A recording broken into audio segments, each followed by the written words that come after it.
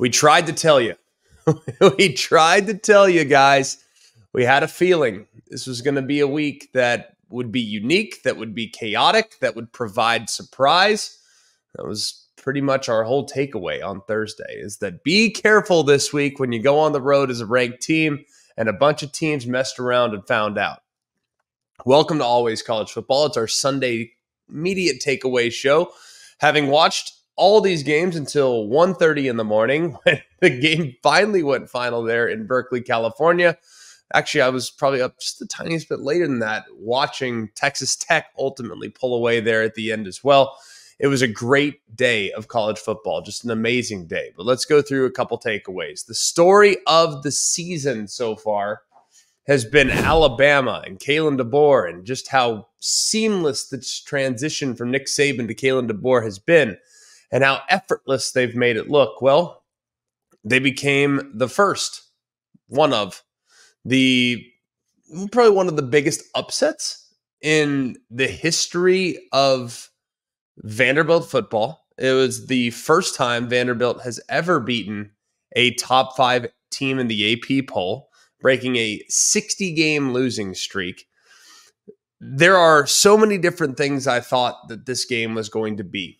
And I'm going to be honest, I watched this game at halftime last night on the iPad. Watched it at halftime, the coach's tape. So I didn't get to hear any of the commentary. I didn't get to hear anybody. This is my observation. I expected to turn on the tape or for it to feel fluky. I expected to turn on the tape and see Bama looking lethargic. I expected to see Bama making pivotal mistakes that would lead to easy and cheap yardage for Vanderbilt. That's what I expected to see. I was on Auburn and Georgia calling the game at the exact same time as Alabama and Vandy, so I didn't get to watch any of it live. But what I did not see was a team that looked outrageously hungover. Now, you're going to sit there and say, because all I've read and all I've seen is how hungover Alabama was. I didn't think that team looked super hungover, if I'm going to be honest. I looked at the other side of the football, and I watched Vanderbilt have the ball bounce their way a couple times. The interception back to the house that was tight coverage, bang, bang play, ball gets tipped, guy picks it, takes it to the crib. That happens. And sometimes the ball doesn't bounce your way, so they got a couple bounces for sure.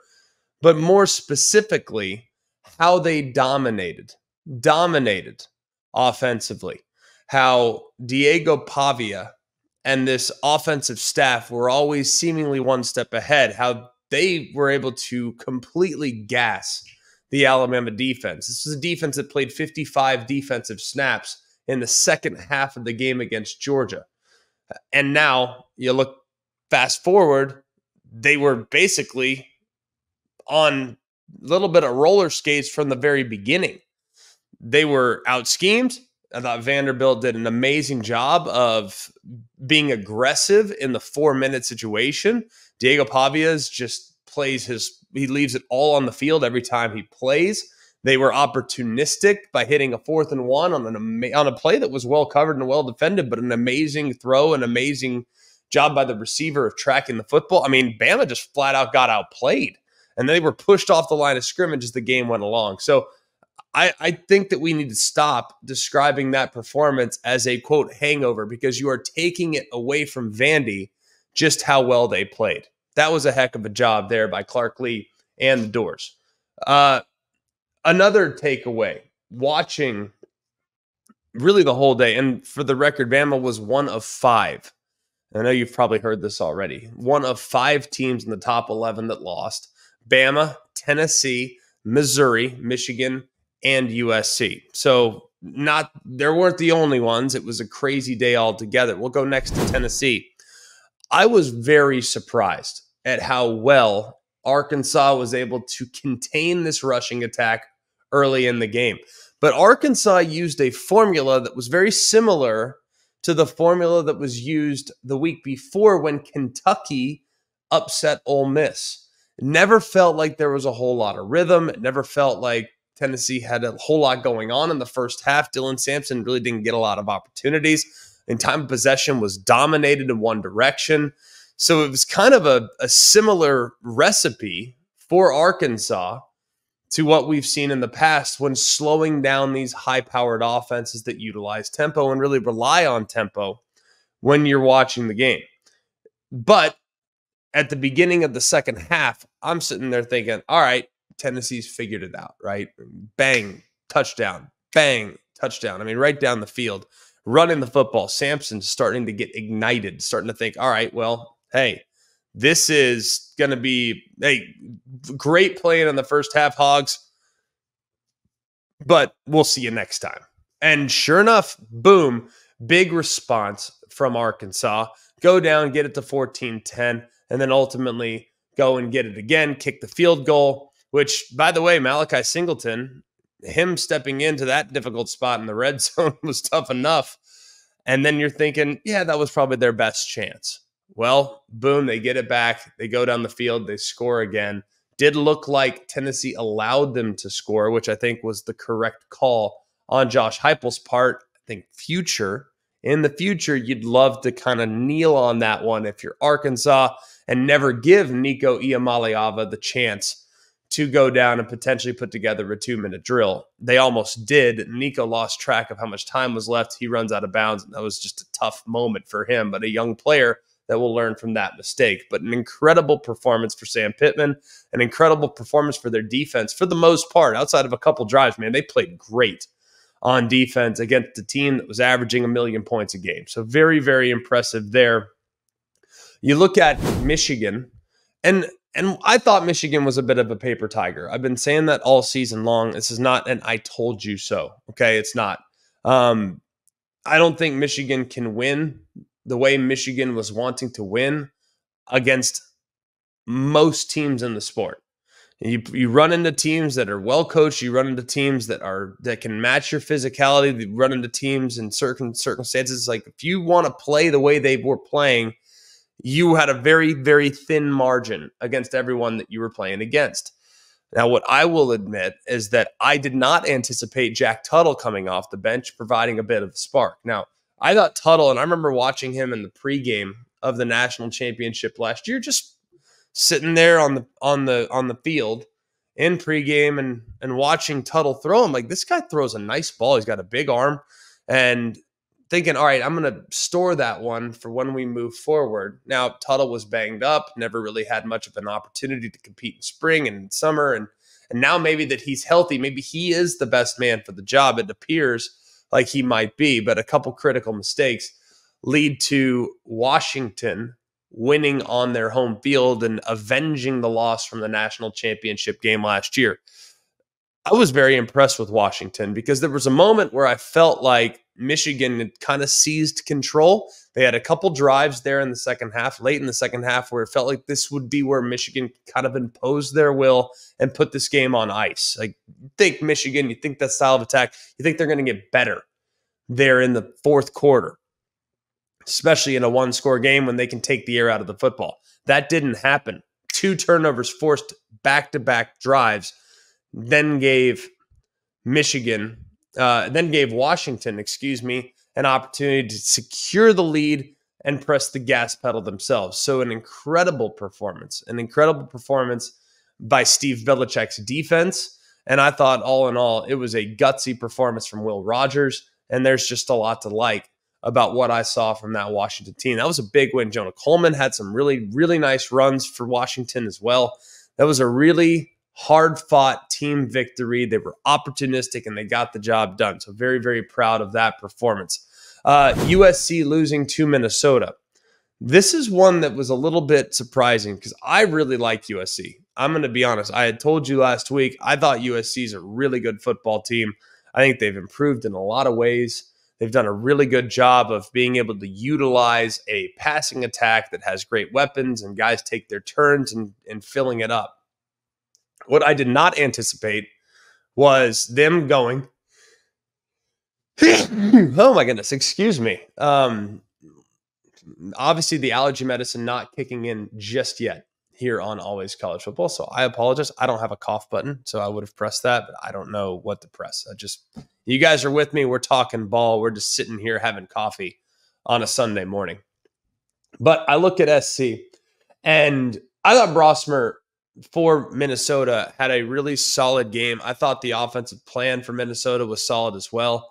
But it was really kind of befuddling to see SC struggle as much as they struggled. A couple picks, didn't play very well. And I know statistically speaking, Minnesota had come into this game with one of the best defenses in the sport, especially through the air. Their pass defense was number one in college football. They allowed less than 100 yards a game.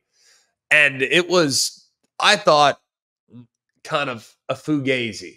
I didn't trust it. I didn't believe it because I looked at who they played and I thought they haven't been challenged like SC is going to challenge them.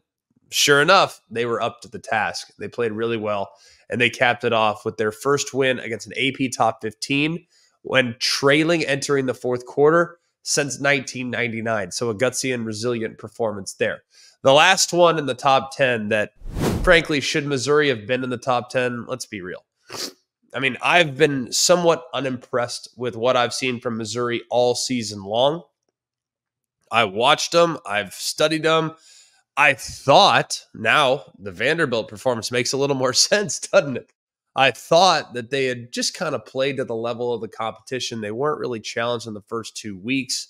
And then, hey, we'll see what they're all about against Boston College. They come out, kind of a slow start, down 14-3. They somehow find a way to flip the script and turn it on. Fast forward to the game against Vandy. You're sitting there, golly, on their home field to play that close to Vandy. Well, Vandy's actually quite good and quite dangerous.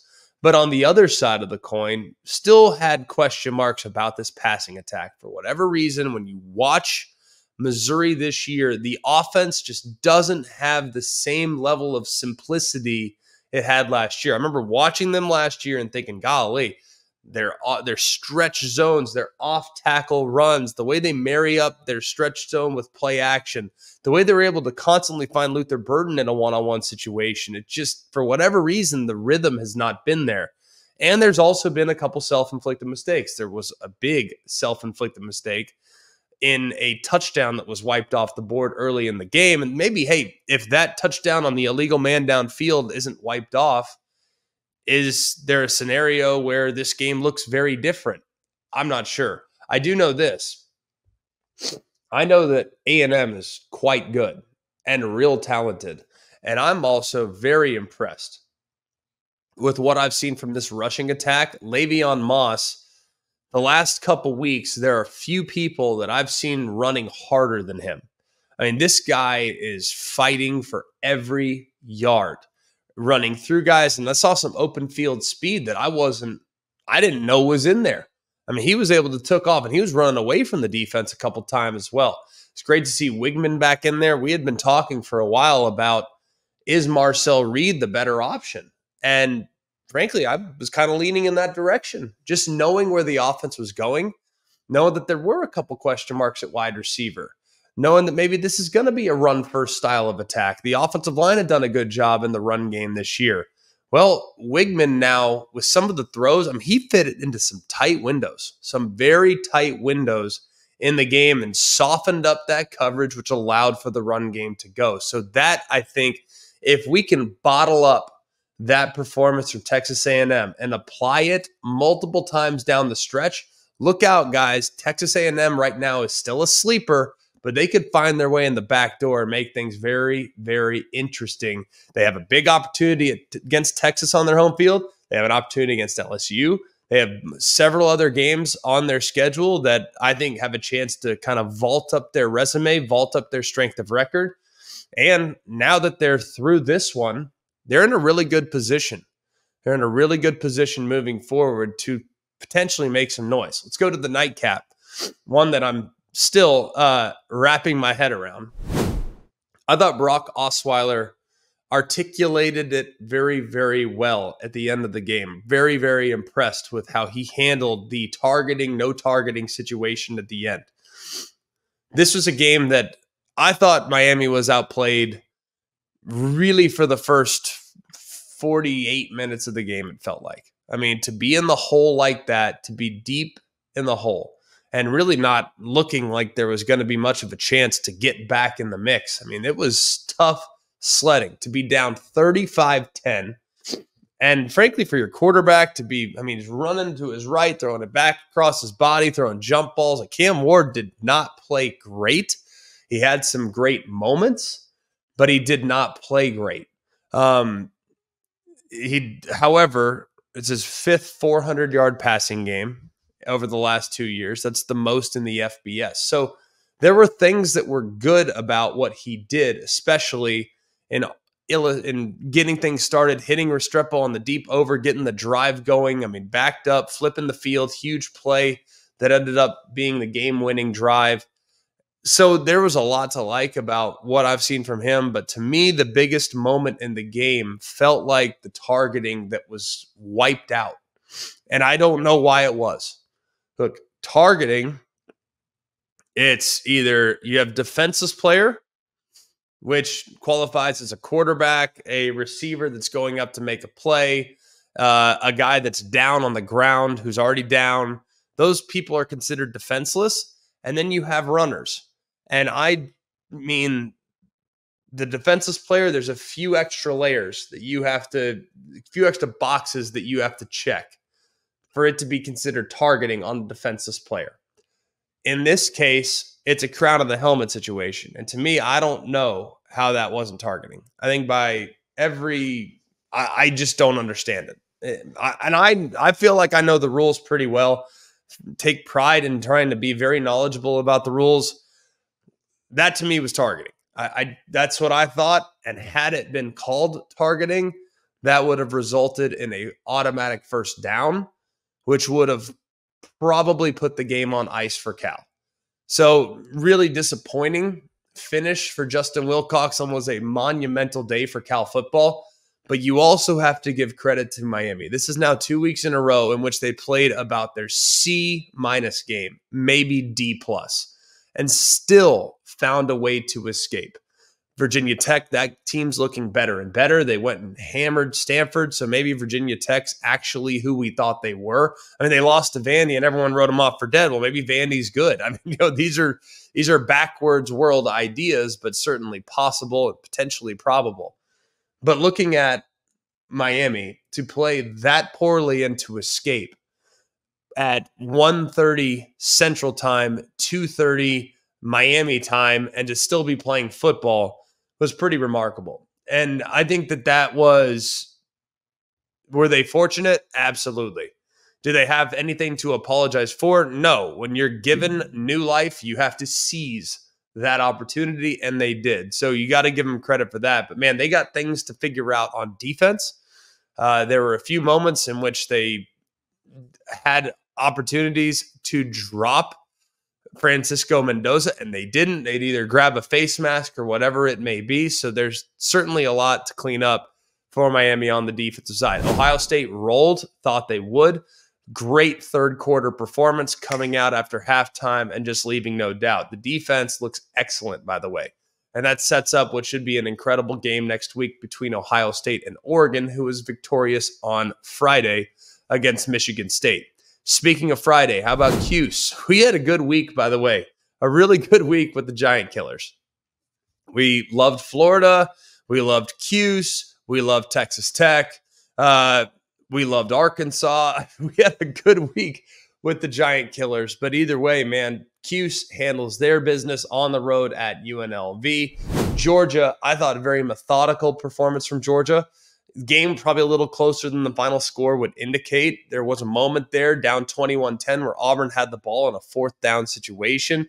Peyton Thorne looked like he checked out of a play, and whatever he checked into was a play that was never in a million years going to work. I'm not sure what the protocols are at Auburn and whether Peyton has the freedom to check there, or if he can trump a call against a certain look. I don't know what the decision making was, but that was a critical play in the game. And if they convert that play, it's probably a very different looking football game. Penn State, kind of a ho-hum performance offensively. I think there's room to grow there. We'll find out where they're at here in a week when they take on SC. But defensively, they continued to be extremely impressive. Didn't give up hardly anything, it seemed like, until the very end, when UCLA was able to put up that trash score which really doesn't matter. Ole Miss and South Carolina. Ole Miss, people thinking, man, I don't know how Ole Miss is good. They couldn't block Kentucky. How are they going to block South Carolina? Well, they did so very, very impressively in a 24-point first quarter. But this story for Ole Miss was really more about the defense. Just an excellent, excellent defensive performance. And South Carolina really couldn't get a whole lot going. I think South Carolina has a lot of challenges on offense for sure. But man alive, that was really, really impressive from what we saw from the Rebs. Clemson handles Florida State. Incredible start to the game and cruising to the finish line. 17 points, kill their will right out of the gate and put it on ice. Boise State, Ashton Jeanty is the best player right now, pound for pound in the sport. He is absolutely outrageous. Through 5 games, he's already over 1,000 yards. He might, as we fast forward to the end of the year, I mean, he's on pace for like 2,700 yards. It was not completely unthinkable. Just saying, it is not completely unthinkable to think that Ashton Jeanty can't get to beyond 2,500. He might even flirt with 3,000. I mean, the guy is just absolutely ridiculous. And you think Heisman too. We don't talk Heisman. You guys know this. We will talk Heisman in November because that's when the award is won. Traditionally, if you're a running back and you go for over 2,000, you're in the mix. Well, he's halfway there with potentially 8 games to play. So I feel pretty confident in thinking that he's going to get to at least 2,000. And if he goes well beyond 2,000, it's a very real possibility he could bring home the most coveted individual award in the sport, even though I don't think there's a lot of people watching his games, and he might not have a lot of, quote, Heisman moments, but he's incredible. If you have some time in the future, check it out because it is awesome to watch. Indiana gets to 6-0. Really impressive fourth quarter performance there. It was close with Northwestern, and then they put their foot on the gas. Curtis Rourke continues to be a revelation. He's thrown for nearly 400 again this past weekend. Ridiculous. SMU, 5-1. And how about the response from SMU? They lose to BYU a couple weeks ago. You're sitting there thinking, man, I don't know. You tried to make a change at quarterback, you put in Jennings at quarterback. Man, he's been every bit as advertised in the run game, but the throw game at times looked a little better against Louisville. And man, alive. I mean, Louisville, a lot of challenges on the defensive side. I thought they'd play a much better game. I thought Louisville was going to get this win. I thought they'd get it at home. Hey, SMU's been coming in. They're riding high, but SMU is now 2-0 in the ACC. And when you look at the ACC right now, all right, we know, obviously Miami survived. They're still undefeated in the league. Clemson is undefeated in the league. SMU is undefeated in the league. There's a lot of potential drama that could be coming in the ACC rather soon. I'm sure there's something that I'm missing here in the show, but we'll put a bow on it with this. The greatest neutralizer, it used to be turnovers and explosive plays. That's how upsets happen. Turnovers and explosive plays. If you can create explosives, you're in a really good spot. And if you can turn the opposing team over, you're in a really good spot as well. I'd like to now add third down conversions and time of possession. People in the tempo era have said, oh, time of possession doesn't matter. It's a fake stat. Tell that to Alabama, who had 17 minutes of time of possession against Vanderbilt's 42 and change. Bama had 17 and change.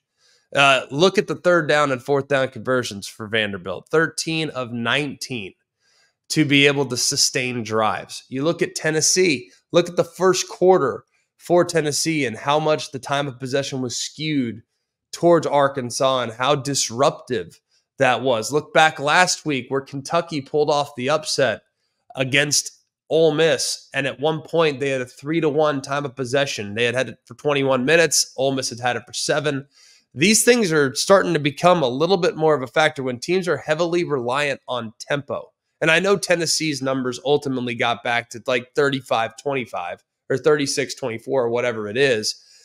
These teams that heavily rely on tempo and these teams that heavily rely on rhythm offensively, owning the time of possession is significant, really significant. So that's something that maybe is worth monitoring. Maybe we'll assess that tomorrow on our deeper dive show that we always do on Mondays, our 10 takeaways. So if you did not hear anything about your team, if there's a story that you want to talk more about, we're probably going to get into it tomorrow. We will do our top 10 things we've learned from week 6 of the college football season.